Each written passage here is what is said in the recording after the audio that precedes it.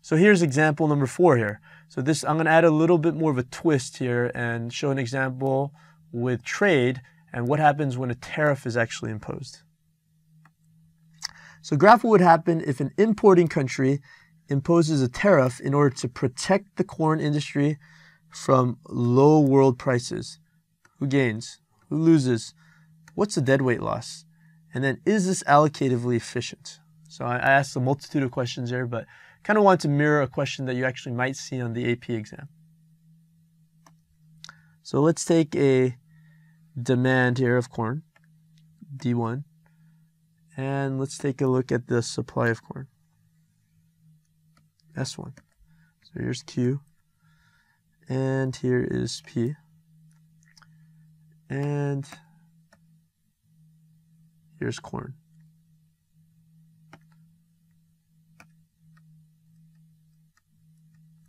Not the best looking corn, but that's a visual here.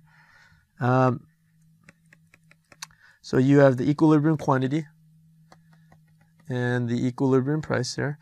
And again, once again, this is the domestic supply. And here's the domestic demand.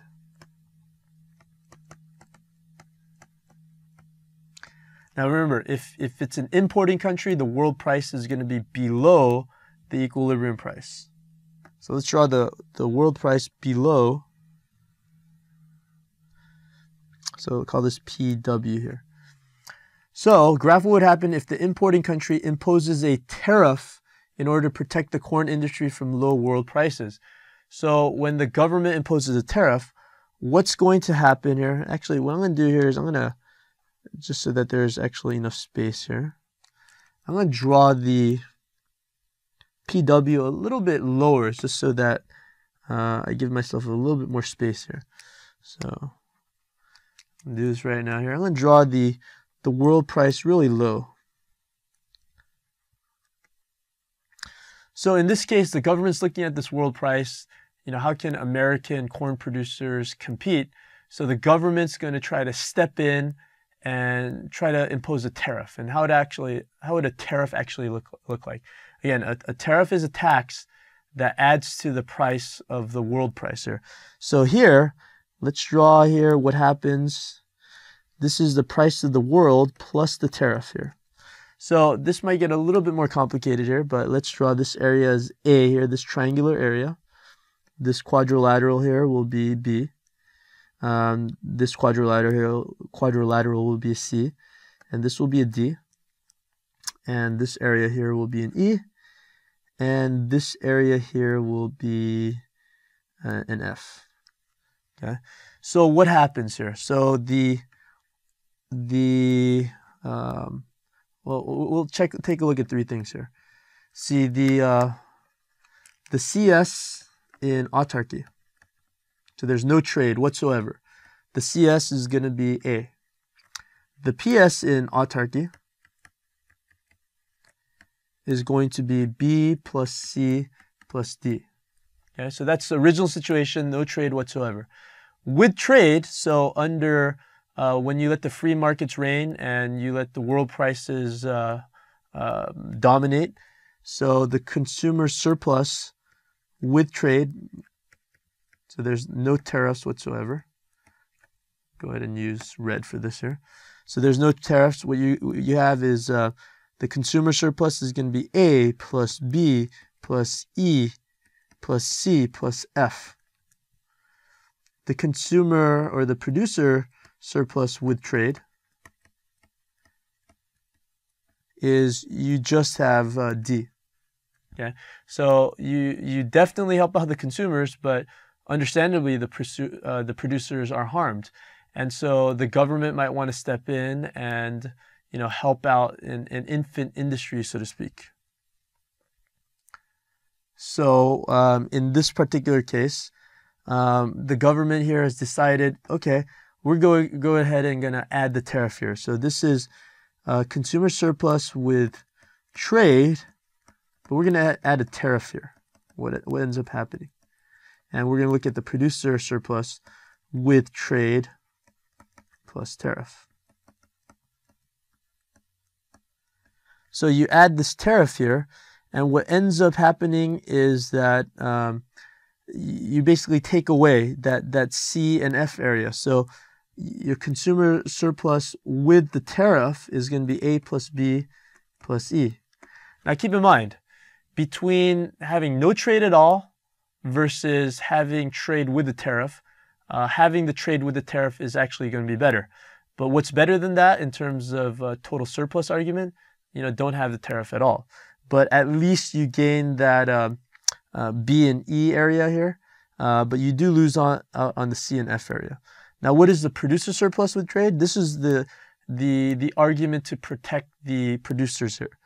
So it's C plus D. So the gain is that you gain that C area, and with that, you're helping out the domestic producers from the unfair low prices, or so the argument goes from a government standpoint. Yeah.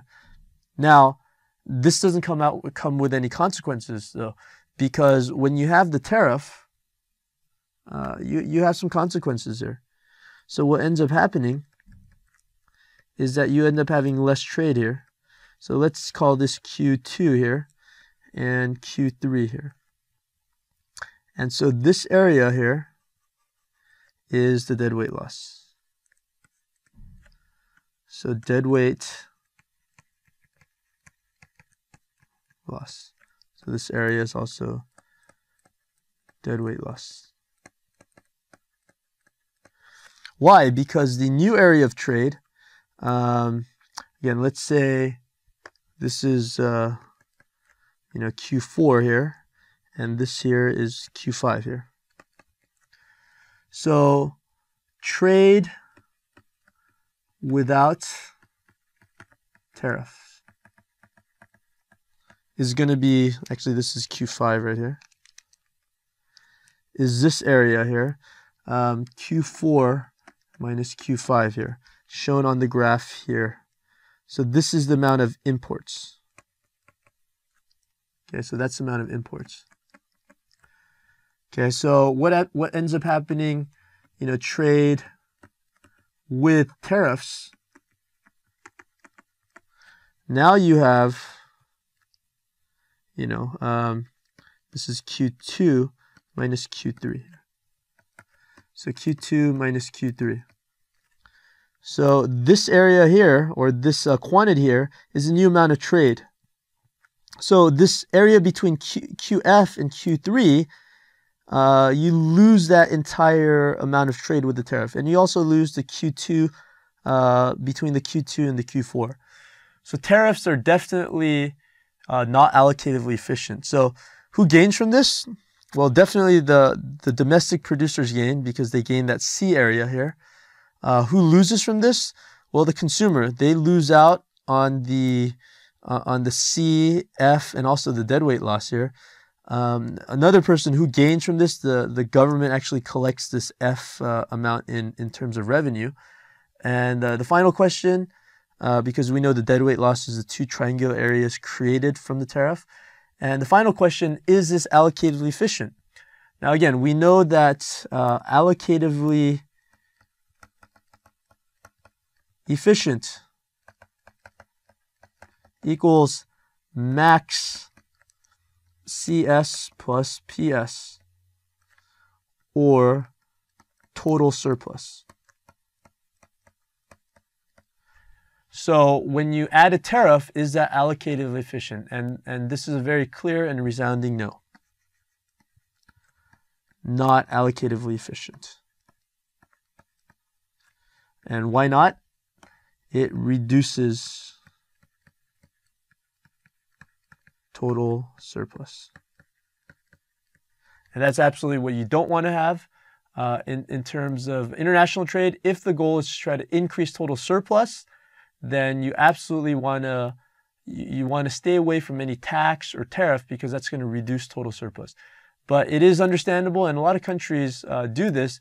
They're going to add a tariff to try to protect certain infant industries, to try to compete with the world market.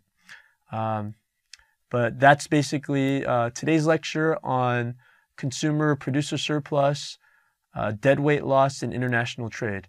Hope you were able to pick up a couple of things here and there to get you that 5 on the AP exam. Thank you for listening into this lecture.